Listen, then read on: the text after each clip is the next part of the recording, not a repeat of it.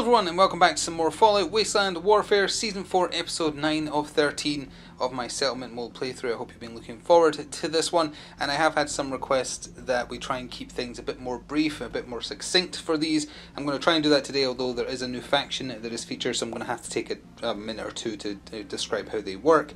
But I'll try and keep these a bit more succinct, so on that note, let's quickly go to the settlement mode stuff, and then we'll focus on what we're doing today. And here we are, picking two. Let's just go with that one, break here, and we'll pick that one once I put it on top here, and flip this. We can reroll one of these. Quincy Police Station, draw two boosts, keep one. This boost goes direct into your hand for the next battle. Okay, I'll do that when the battle starts, that's fine. A nice boost might be helpful. National Guard Barracks. Draw one weapon card. Either keep the weapon card or give the weapon card to Lincoln and gain a weapon stand. We already have a weapon stand in the settlement. So we'll absolutely draw a weapon from the Wasteland deck as well. I'll do that once we're ready to get started as well, which is when I'll do the boost. That was a lot quicker. That's the explore phase done. Fantastic. Let's hear what we're doing today. Quest 9. Quest name. Danger is good for business. Quest overview. The Gunners are a ruthless band of militaristic mercenaries. The only thing that separated them from your day-to-day raiders is their more organised and well-equipped setups. Gunners are willing to protect those willing to pay their high price. A wealthy trader passing through New Hope with some gunner protection is getting paranoid and is offered caps in return for additional protection to see him to the outskirts of the region. The Gunners aren't happy about it, but as long as they get their caps, they'll stay in line. So you've heard what we're doing today, and we are introducing the Gunners faction. I don't remember if they were added before or after the Children of Atom. I believe they were before, but they are still relatively new, so they have some fancier mechanics that make them more powerful than your average type of unit. But we'll quickly go over who I'm bringing from New Hope. We have Pennyworth, equipped with Mr. Handy Laser, Flamer, Buzzsaw. We have Nate, his equipment is staying his current default, which is Grognak's Sword, Hunting Revolver, and Hunter's Hunting Rifle. We have Nora, she is bringing that Gauze Rifle again because she's just really good with it. Along with that, she's got a 10mm pistol and an Incendiary Baton, in case anyone gets close to her, although she's not as good at physical combat as Nate is. We have Dogmeat for the first time in a little while. Dog Bite, simple as that. Less units from New Hope due to the nature of the mission. Speaking of which I forgot to mention, because this is actually an escort for one of the few traders left in the area, there is caps on offer if we win today. Not that caps are super important for this particular season or what's going on, but going forwards they might be. So this is, I think, literally the only chance this season they have to actually earn some decent caps. And by decent, I mean double the usual amount. Is 400 if they get a major victory today. With that said, let's go look at the Gunners. So behind the three Gunners who are escorting today, we have just what's going to represent the caravan. The Brahmin is not going to be on the table for the purposes of actually being targetable, killable, etc. That's just for show. That is what's being moved by the trader, and the trader itself is going to be using this model. Done that before in the past as well, so he is the one with his Brahmin that's not really there, has to get through the map today. So the Gunners, we have a Gunner Commander, a Gunner Sergeant, and a Gunner Private. That is 3 ranks. The Gunners have extra rules that kick in if they are within the aura radius of an officer who is, or a gunner that is of a higher rank than them. So if the Sergeant is within aura of the Commander, his extra rules kick in. If the Private is in aura range of either of these two, because they both outrank him, his special rules kick in, which is extra dice or quick actions that let you fire, or it's a bunch of different stuff. We'll cover it as it happens to keep this as brief as possible. The Commander is equipped with a Ripper and a plasma rifle. The Sergeant is equipped with a laser rifle, and the Private is equipped with a combat rifle. Simple as that. They're all going to be starting on the road, and we'll cover the specifics of how they're going to win once everyone is deployed. That's also when we'll do the boost card and draw a weapon from the Wasteland deck. This video is sponsored by Noble Knight Games. Check out the video description below for an affiliate link that will take you through to their store, and it will help me out as well. Thanks. Alright, let's see. We have to draw a weapon card from the Wasteland deck, so I'll just cut and draw until such time as we find a weapon, since there is more than weapons in here. Let's cut again and go for this. Oh, we have found ourselves a super sledge, so that's going to be added to the inventory. Is that actually better than Grognak's Sword? I guess in terms of raw damage, potentially. Pretty cool.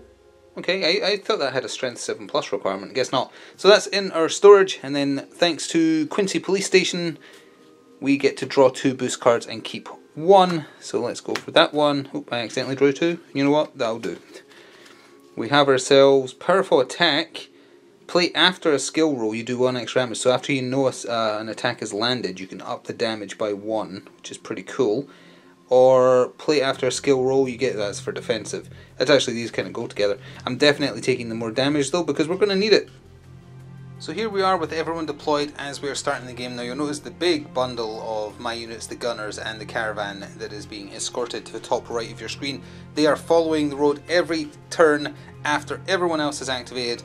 The caravan owner and the Brahmin just representing the caravan will move down the road yellow regardless of context. It will always keep moving, and after 5 turns it reaches the other end of the road, roughly speaking, and if they get there alive, or rather if the caravan owner gets there alive, since he's the targetable one, and we're just going to count him as having a bog standard settler card, so like 4 health, 1 armor.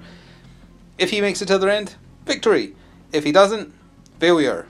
But primarily the purpose today is to see how the gunners perform, try and get a gauge for how strong they are. And now we know they're also operating in the area because they saw a chance for profit. The enemies are fighting today, not many of them, but very powerful. There is 2 bog standard ghouls. One of them you can see there, one of them is obscured to your right by the building, right here. But then if we pan down a little bit, we have the real threats. We have a Yao Guai over here in the middle of the road, and he's just going to charge up there. And then the unpredictable, attacking from potentially any angle, we have a Rad Scorpion over here. So again, there's only 4 enemies. 2 of them are relatively weak to take out, but any shot that's not at the Yao Guai, unnerving kicks in, so it's harder to land the hit. He has that rule that Death Claws and other stuff has. So, should be relatively short one way or the other because of the fewer activations. Let's see how the gunners perform. We're going to jump in. One of the enemy are going to activate first because they have less activations, and we'll just see what happens. Well, random chance is like that sometimes. The biggest threat on the table was the first to activate. The Yao Guai activated and has moved up the road yellow twice. He's got 12 health, I think, and 2+1 armor. He is sturdy, but he's presented himself luckily as the closest threat, so we're going to get a round of everybody unloading on him, and hopefully they'll do enough damage to just remove him as the biggest threat. Because if they don't, he's going to start ripping them to pieces, because him killing some 4 health, 1 armor settler is not going to be particularly difficult. So the first activation is going to be the Gunner Private. Because they have higher ranking officers, well, Sergeant and Commander nearby, they would have -2 during any reactions they do, and when they activate they gain a quick action, which they have used to do a move. It gets reduced by half down to orange, but still, it means they're moving up but can still fire twice. So they're going to fire into the Yao Guai twice with that combat rifle, black and yellow die, and they're hitting on 5s, which is the same bog standard hit rate as the Children of Am, for reference. And they start the game with a success, with another quick action generated, breaks 1 armor, so that is a total of 3 damage versus 1+1. And no matter which way you uncock that die, it means only the super armor protects. So that's 2 damage. We'll just stack the damage here for now because we're getting another shot. That is a 9 that comes down to an 8-7. Not good enough, misses the second shot, but they have that other quick action and they'll just do that with a prepare. And when they fire their prepare action, as I just stated, they ignore the -2 for it being a reaction. So that's pretty good. The Rad Scorpion activated, it doesn't need direct line of sight and can burrow underground like mole rats to engage via charge distance, but it's being a bit more coy and strategic with how it's moving. It wants to, pardon the pun, come in for a pincer attack. So it's moved red twice into the position you can see it. That second movement is going to trigger the reaction on the private. Now, he has that rule where he ignores the -2 from it being a reaction. However, because he's not shooting at the Yao Guai, it applies a -2 again. So it's still on 3s. It's not very likely, but hey, why not? And that is a 6 that comes down by nothing. Would have shattered all its armor, but no, fair enough. So as a small correction there, he would have been shooting at long range, so it should have been a yellow and a green die instead of a yellow and a black die. But because it was a miss either way, doesn't matter. The Gunner Sergeant activated, and because he has a commanding officer within his aura radius, he is allowed to add either a black, yellow or green die to one attack he makes as long as, or attacks he makes, as long as it doesn't already have that colour of die, which is really powerful by itself. It also says he gains quick action attack, but his card by default has quick action attack. And it isn't saying he's gaining one like the one the private just got for quick action move, or just a quick action in general on activation. So I presume it's a misprint on the card. I'll go check the app for anything like that going forwards. But for now, he's moving up and he's just going to shoot that laser rifle point blank into the Yao Guai, taking a yellow die bonus from that special rule he has because he has a commanding officer nearby. And he hits on 6s. He's slightly better at shooting. And that's a 9 that comes down by nothing, so he misses. I checked the app and the discrepancy is also on the app. He has quick action attack, yet it says he gains quick action attack if there's a higher ranking gunner nearby. I don't know what that means, and I don't know how to interpret that, so let me know. Anyway, he's going to pay for missing now because the feral ghoul closest to him activated, and after a move action could very comfortably make a charge. So that is the sergeant locked in combat now, and the ghoul has taken a black die charge bonus, decided at random, and will hit him next turn if able. The gunner commander activated. He has a rule where gunners of a lower rank in his aura radius don't count towards calculating advantage, although they still would have had advantage just because of how many people are on the table in general. He moved up and he's going to fire that plasma rifle at point blank range, more or less. First time we're seeing a plasma rifle on the table, I think. It has a special rule where it says if you land the hit, a red arrow pointing down, and then physical armor / energy armor.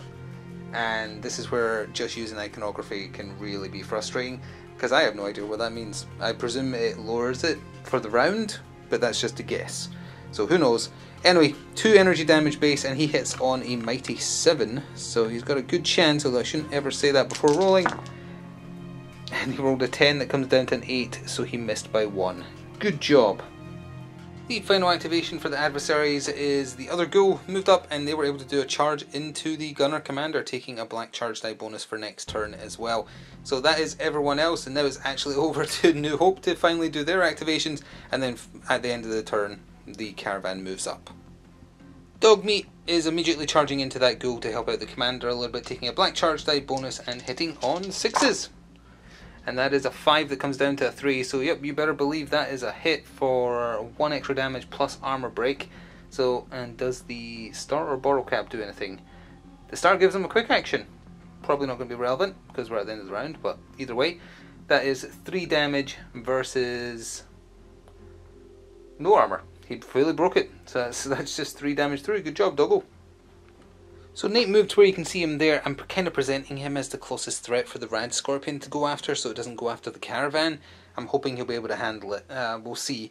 But from where he is, he's going to shoot at the Yao Guai with the Hunter's Hunting Rifle. Because he's shooting at a creature, he gets a black die thrown in, and I made sure to position him such that he is just within short range for those 2 yellow dice to armor break or potentially do more damage. And Nate is hitting on a 5. He's better at close combat. And that is a crit. I'll take that. It shatters 2 of the Yao Guai's armor, so he's just got the super armor left, so we don't even need to roll anything.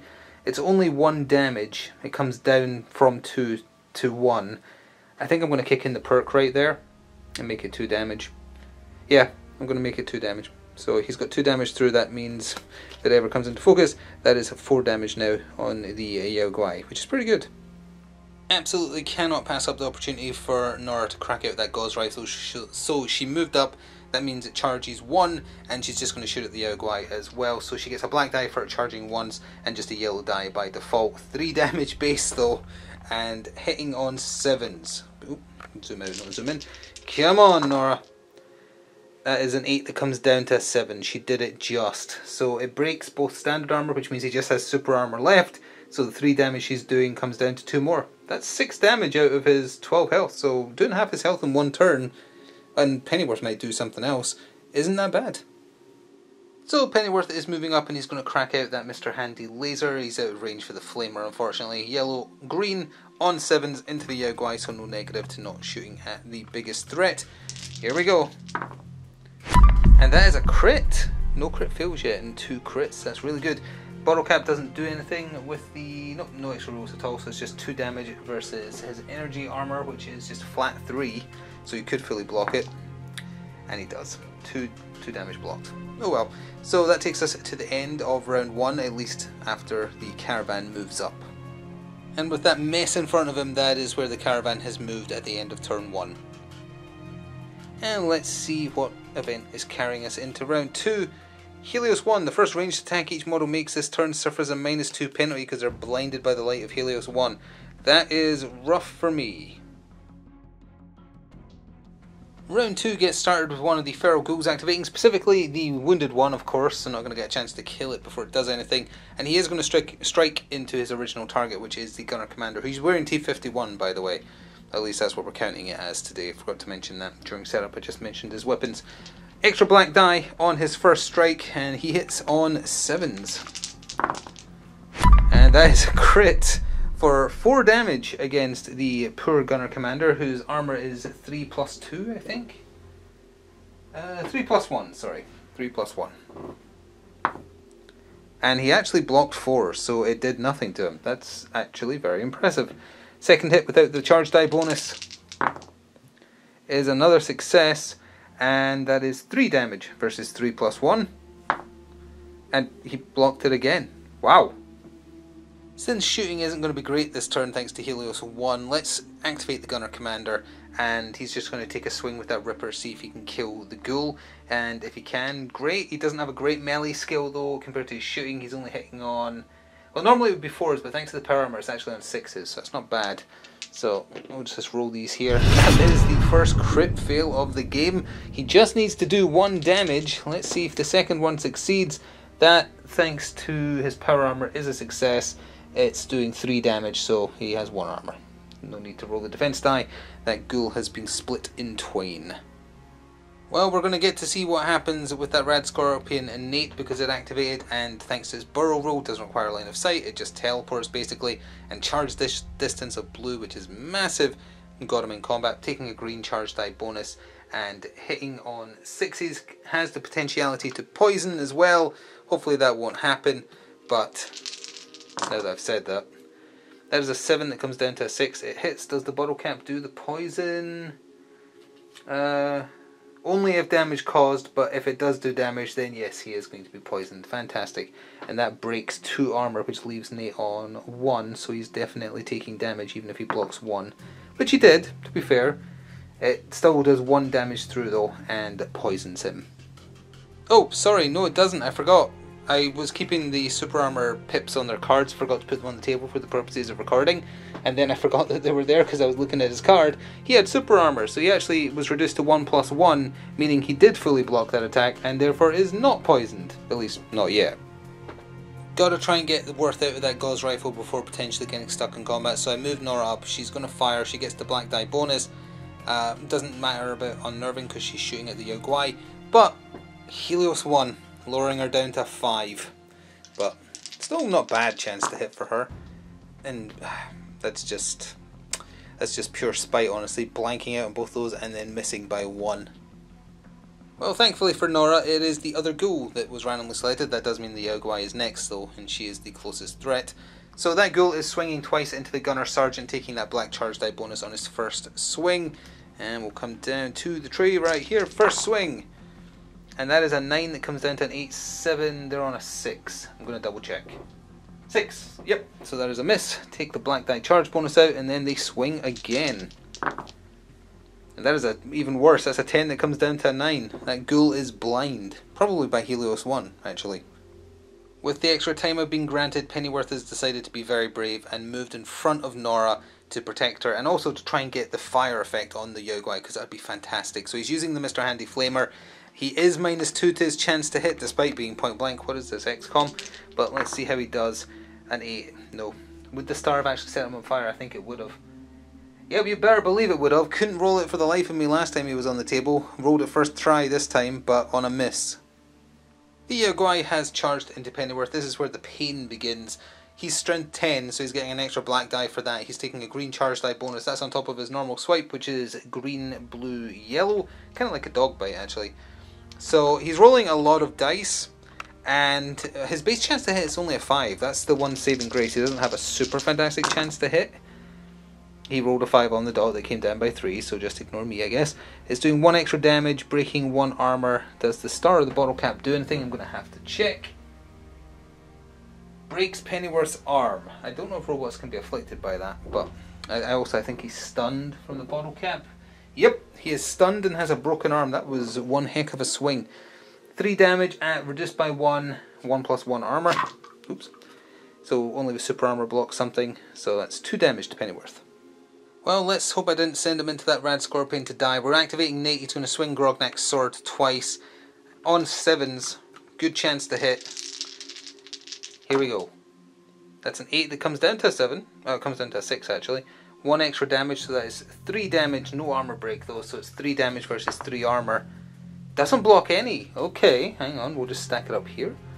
So that's 3 damage so far. And then same again, because he wasn't getting a charge die bonus. We don't need the armor die for this roll, thank you. There we go. Yeah, that hits, that's a 5 that comes down by 2.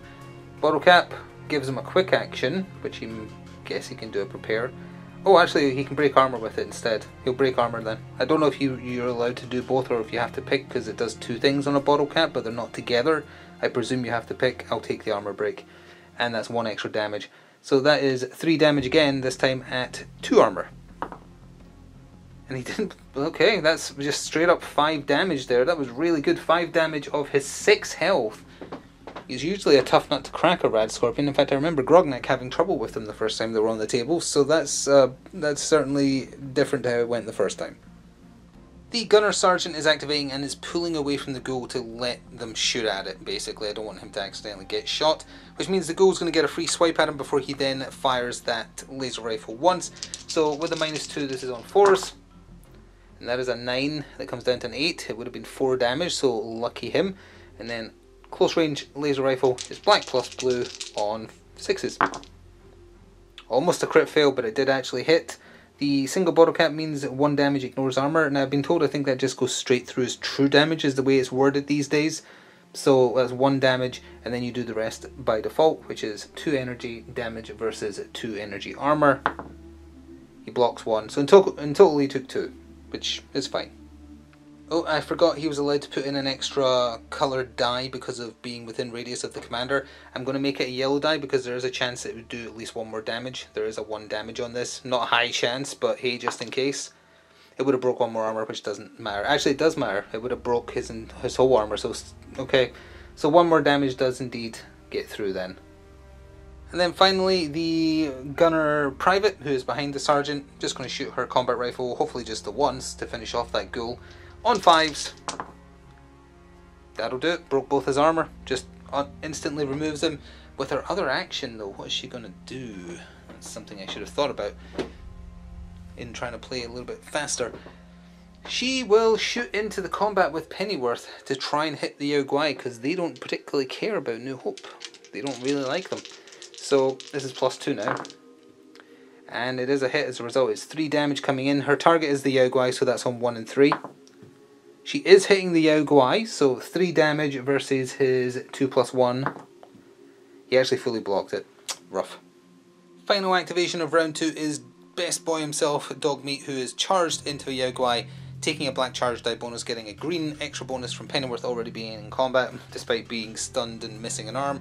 And he's going to swing a lot of dice into that Yao Guai, and we're going to see what happens. Incidentally, I forgot Helios 1 for the private shooting, but I think it still made the hit. I hope it did.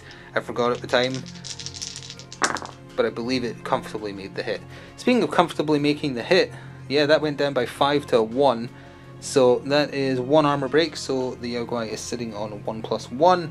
And 3 damage. Does the nuke do anything on the dog bite? It does. It breaks his arm. I see how he likes it. And he doesn't block any, so only the super armor blocks that, and there is 2 more damage through. Well, this is going a lot more comfortably than I thought it was. Let's split here. We're going to do this. It's Diamond City, radio uncertain. Where it is exactly, the still air allows the sound of the radio to drift across the battlefield. You just heard Crawl Out Through the Fallout, Travis, aka out of focus, nothing. So as we begin turn 3, forgot to show where the caravan moved to at the end of turn 2, but there it is right there. They're just sauntering by while a giant bear ravages a robot, and then a dog ravages the bear, but whatever. So the Yao Guai is going first. He's going to try and finish where he started, nibbling into Pennyworth to finish him off, but he has that broken arm thanks to Dogmeat, so all his skill values are -2. Now that doesn't lower him below the threshold that he doesn't get the black bonus from his strength being so high, unfortunately. And that's a crit, so that's pretty bad. Breaks one of Pennyworth's armor. Does the star do anything? Yes, it breaks his arm. You've already broke it. I guess he peeled another one off. So Pennyworth is down to 1+1. Only the super armor blocks. Still only 1 damage though. It's not bad. So 1 more damage to Pennyworth. That's him up to 3. But he's doing another bear swipe. And that is also a hit. Doesn't break armor this time. It's 3 damage versus 2+1. Only the +1 block, so that's 2 more damage. So that's Pennyworth up to 5. I'll sort those off camera. So let's go with Nate and see if he can finish where he started against the Rad Scorpion that I thought was going to be much more dangerous and much more sturdy than thus far it has proven to be. Still getting a black charge or a black strength bonus on top of using Grognek's sword. So let's see if Nate can finish where he started last turn. And on a crit fail, it's so, like, depending on which way you uncock it, it is literally either a crit fail or a crit. You know, I'm going to roll the 50-50 die because I could choose which way to uncock that. So circle, it's a crit. X, it's a crit fail. Fair enough. Crit fail, but he gets to swing again. Rad Scorpion is going to live if he doesn't even have to roll a defense roll. An 8, that comes down by 2, so it is a hit. It shatters 2 armor, it's 1 extra damage, so that is 3 damage versus 1 armor, which means at least 1 is getting through, so he's dead, regardless of this, thankfully. He blocked 1, took 2, he only had 1 health left. So yeah, that Rad Scorpion did not perform as well as the first time I remember him on the table, although Nate only barely did it. So that only leaves the Yao Guai as the lingering threat, which I was not expecting, but this one might actually be a lot quicker than I thought it was going to be. So let's handle this little melee that's happening currently that might change once some of the gunners activate. So we're going to go with Dogmeat first since he's hitting normal. Green extra die for Pennyworth being in combat. First hit is a 9, comes down to an 8-7, not good enough. Needs to be a 6. Second, Dog Bite. That is good enough, that comes down by 5, it's massively good enough. Breaks the arm again, I guess the bear's lost another paw. And that is 1 armor down, so that is 2 damage versus 1+1. No, either way, only the super armor blocks. So that is 1 more damage. And that puts the Yao Guai up to 9 of his 12. Oop, I accidentally flipped that to the wrong symbol. And then we're just going to go with Pennyworth in the same action since he's most likely going to miss thanks to that broken arm. He's hitting on 5s twice with the Mr. Handy Buzzsaw. First hit is a crit fail, not a crit fail, sorry, just a fail. With a quick action that you can't really do anything with. And that's a success. Breaks 1 armor, 2 damage versus 1+1. And that fully blocks the damage. Good job, team. Oh, I forgot that Pennyworth was stunned, so he would have only been able to attack once, but the second strike didn't do anything anyway.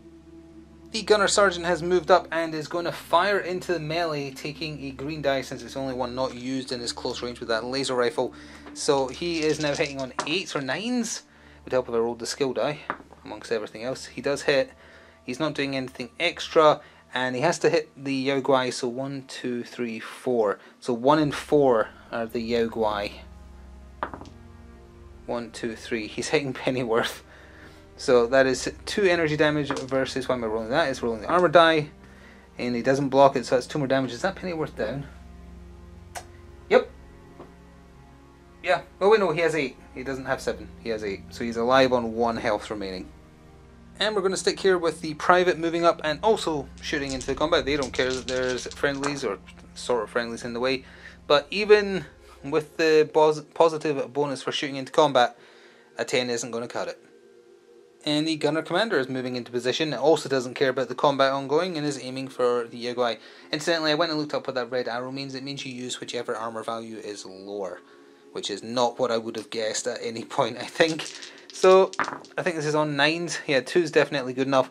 1 and 4 is his target. And he is actually hitting the Yao Guai. That was a 4. So 1 armor break, and that is just 2 flat damage. Yep, 2 damage versus whatever his lower value is, which would be his energy, because he doesn't have any super armor on that. And he didn't block it, so that is 2 damage through. The commander knows how to shoot, unlike his peons, which kind of makes sense. So that's 5, 6, 7, 8, 9, 10, 11. He's alive on 1. Nora could actually just finish this right now if she's willing to take the risk of shooting into combat twice with the Gauss rifle. Yeah, not to go full Sojourn, but this ends now. She's going to try and shoot into combat twice. She's hitting on a massive 9, thanks to shooting into combat. Let's just see if both hits go through. That's a 2, so yes, it's going through with nothing else. It came down to a 1. The second shot is also going through with an armor break. That's a bit more important, so we'll keep that to one side. But both hits got through. First one, her target is on 1 and 4. Ooh, she's hitting dog meat. So that's 3 damage versus his armor of 2, I believe, with no armor break. He didn't take, or didn't block anything, and took 3 from that. Gauze rifle to the side. That's got a hurt. Put that there. The second hit, though, that has the armor break. This is the one we want to actually hit the Yao Guai. It's hitting dog meat again. What did that dog do to you, lady? He's down to 1 armor. He blocked 1, took another 2, so he's up to 5 damage. What did that dog ever do to you?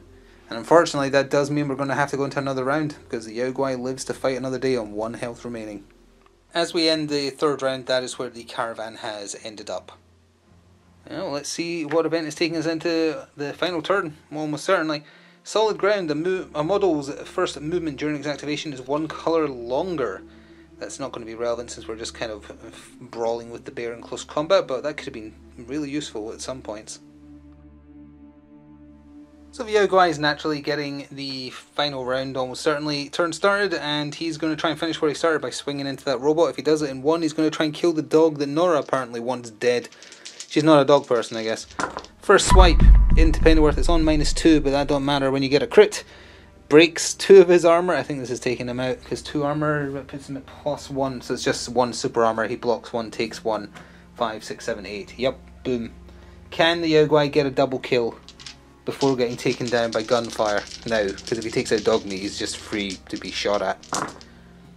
5 comes down by 3. It's a big hit. It's 3 damage. No armor break. Dog meat's armor is 2. He doesn't block any of it. Takes 3 and shloop. Okay, the Yao Guai got a double kill. He's getting to laugh his way to the underworld. Let's try and get some redemption for Nora. I want her to be the one to do it. Let's see if she can. Not moving first, just doing 2 straight up gauze rifle hits. 8 is not quite good enough. She needs 7s. The sun's in her eyes. Helios 1 gave her cataracts. I don't know. There's a crit. It's 3 damage versus 2 + 1 armor. He only blocks 1 + 1 armor. 1 damage gets through. And the beast is slain. Finally. Well, I say finally. I think that was quite quick.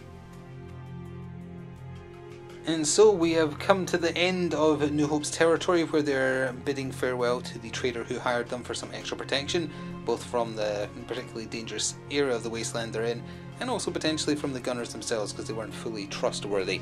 They made it, and that is 400 caps for the settlement. I believe that puts us at roughly 973, it might be off by a little bit, but roughly that much. And I hope that was a bit more succinct, as people requested. Tried to only kind of go into detail where I feel it's necessary to keep track of what's going on. If you're curious, by the way, had the caravan owner been killed, which I honestly thought was going to happen, I overestimated the viciousness of just 1 rad scorpion. There maybe should have been 2. Had he have died, the gunners would have all been marked as enemies as they turn on you and try and kill you, because you basically get blamed for them losing their payday. So that's how things could have gone. That is not, though. This is a major victory. Caps earned for the settlement. We've introduced ourselves to the gunners. They seem pretty decent. Their base chance to hit is high, especially compared to settlers, survivors, etc. So they are pretty scary. They've got a military outfit going on. I guess you've got to cut off the head to take out their special rules. They did have one that we didn't really use here. They have a faction rule where if you're within aura of a commanding officer of any type and you get a kill, you get given a quick action for that. So I think there's one other thing as well that was forgotten, because it's not on their cards, it's on their faction card. So they are actually a bit more potent than was shown today, but I'm sure we'll see them in the future. So that is going to conclude this time around. Let me know if this was more brief and also to your liking in a more quick play style. Might mean more mistakes, but hopefully keep the videos under 40 minutes, which apparently people wanted, so that's what I'm aiming for. And I will see you in a week. If you want to support the series, leaving comments, likes, subscribing all helps. If you want to go above and beyond, consider becoming a channel member. You get access to each new episode a day early, and other series you get to see a week early. You could also check out the channel sponsor. If you buy anything from the affiliate link, I get compensated, so we both get something that way. Or you can press the thanks button. Either way, enjoy the rest of your day, and I shall see you next week for episode 10 of 13. Ta-ta for now.